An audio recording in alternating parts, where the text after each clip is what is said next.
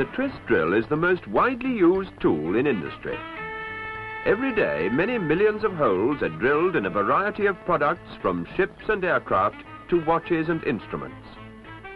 To produce holes in all the different types of metals, twist drills are used singly or in multiple setups and drill vertically, horizontally, or from any angle. The twist drill is a precision-made tool and deserves to be treated with care and forethought. As much care and forethought as the manufacturer has put into the making of it. Every part of a drill is designed to do a particular job. Its geometry has been calculated with minute accuracy and manufactured to very close tolerances. Obviously, the cutting is done by the drill point, and the angles of clearance behind the cutting lips are critical. The chisel angle is important, as the action of the chisel will determine the accuracy of the hole. The flutes carry the waste material clear of the cutting edge and also allow the passage of coolant to the point. The shank makes firm contact with the socket of the machine, and this contact provides the only source of drive, commonly known as friction drive. The tang on the shank is not intended to transmit the drive. It's only there for ejection purposes. At this factory, there is rigorous quality control and inspection at every stage of manufacture. To make sure that the steel used conforms to the company's rigid metallurgical specifications, each bar is critically examined.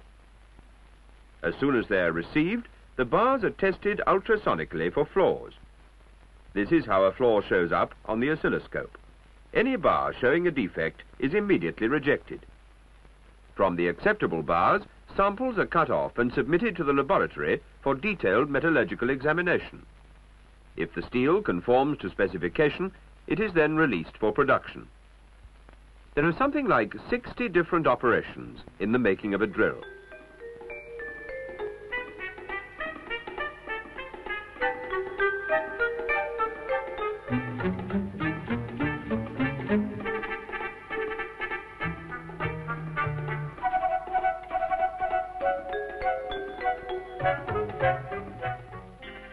The first operation is to cut off the steel to the required length. Taper shank drills have a high-speed steel body which is flash butt welded to carbon steel for the shank. Copy lathes are used to turn the shank and body simultaneously.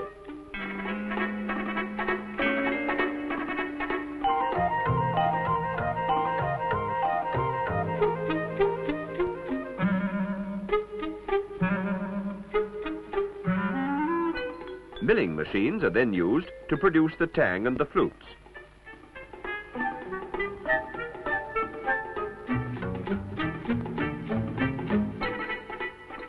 The flutes of the drill are specially shaped so that when the correct point angle is produced, the cutting lip forms a straight line.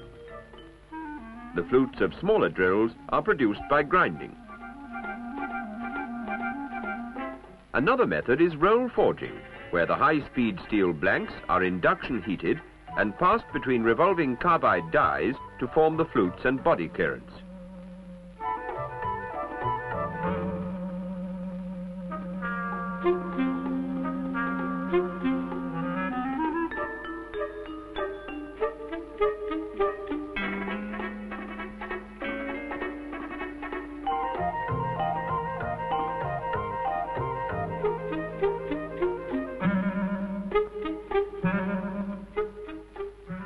Obviously, the drill must be harder than the material it is to cut, yet it must not be so brittle as to chip or break.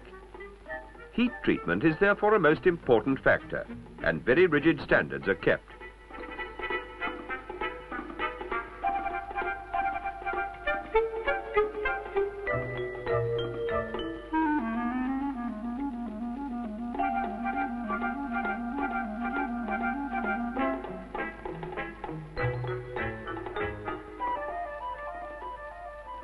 After heat treatment, the drill is finished ground to close tolerances by cylindrical grinding or centerless grinding in the case of jobber drills.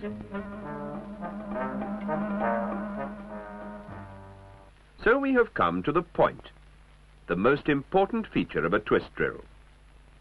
The accuracy of the holes and the efficiency of the drill depend on correct point grinding. At this factory, hundreds of thousands of drills are made every week, and they all leave with perfectly ground points. Blue treatment is an additional thermal process which imparts a non-metallic surface to the drill, reduces friction, and absorbs lubricant, thus increasing drill life on ferrous metals. British and international standards lay down strict specifications for the dimensions of each drill. Dormer have now perfected a drill gauging machine which measures drills electronically at 3 positions: the point, the run out of the flutes, and the end of the shank. Each measurement is taken separately, and the machine remembers each one, correlates them for size and back taper, then determines whether the drill is correct or not. This machine is capable of working to an accuracy of 100,000th part of an inch and inspects 3,600 drills an hour.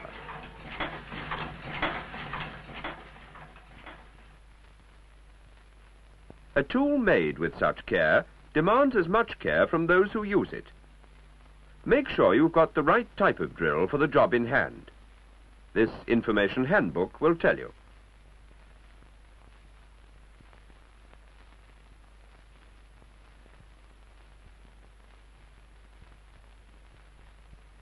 Make sure that the taper shank of the drill and the socket are clean and free from burrs. Otherwise, the drill will not fit correctly, and the tang will twist off, or the drill will drop out.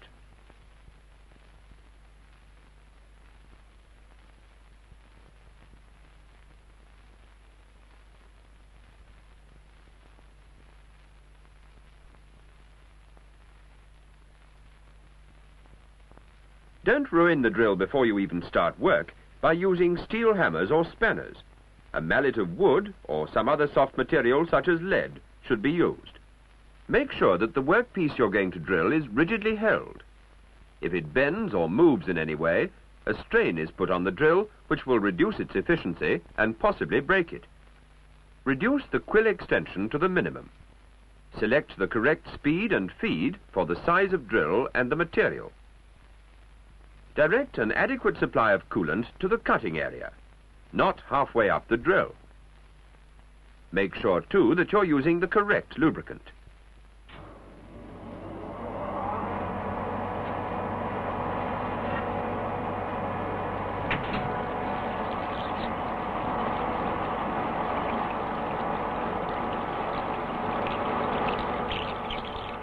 Above all, look after the point of the drill.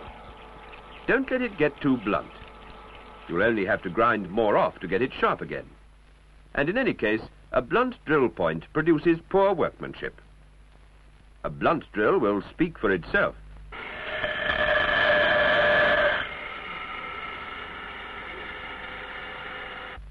A machine ground point is always more accurate and therefore more efficient than one ground by hand.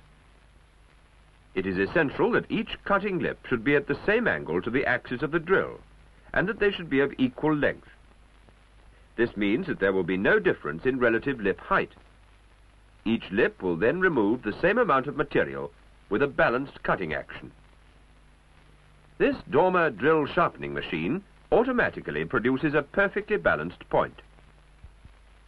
A chisel angle of 120 to 130 degrees will ensure efficient entry into the work and minimize peripheral wear. Too great an angle will result in drill wander and bell-mouthed holes. Too small an angle will make the chisel, and therefore the drill, ineffective. To allow the drill to feed into the work, there must be sufficient clearance behind the cutting lips. Too little clearance will result in the drill rubbing without cutting, and too great a clearance will weaken the cutting edge, with subsequent snipping and rapid breakdown.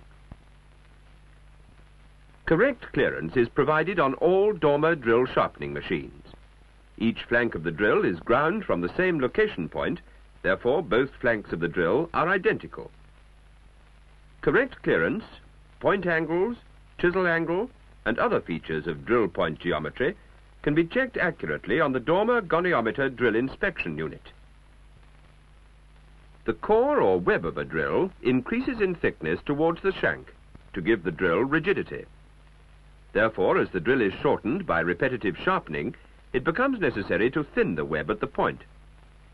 This operation is better performed mechanically, as it is essential that it is correctly formed and equally balanced about the drill axis.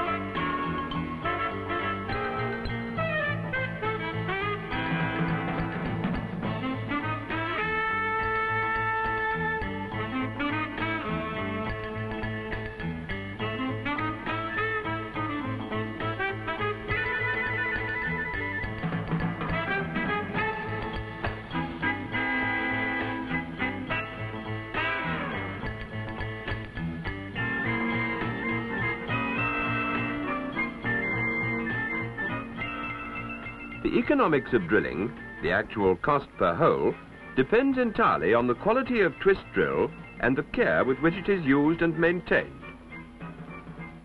To meet the exacting demands of modern industry, many millions of Dormer drills are in constant use throughout the world.